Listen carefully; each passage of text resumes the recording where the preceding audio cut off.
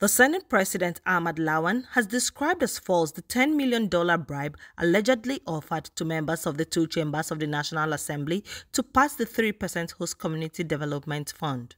Lawan said this while briefing State House correspondents after a closed-door meeting with President Muhammadu Buhari in the Presidential Villa, Abuja. People say anything or everything about the president, about the administration, about members of the National Assembly. They call us names, and this is part of the intangible dividends of democracy. But we are determined to ensure that the space is wide open for everybody to say whatever he wants to say. But I will advise that don't say things that are bad, because people are in the habit of that. Recently, somebody said $10 million was given to the Speaker and the Senate President to give to members of the National Assembly to pass 3% development fund. That is funny, but also very serious. I really want to take this opportunity to take exceptions to those kind of unwarranted, unprovable, false and fake information being fed to the Nigerian public. And the danger people will face with this is